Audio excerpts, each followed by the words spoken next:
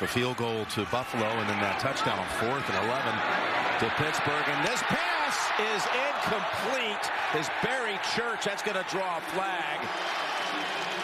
Barry Church hit him. Oh, Jim, that's a penalty for sure. But now we got to see if Gronk, if that's definitely a penalty. Hit him in the helmet. Yeah, no question.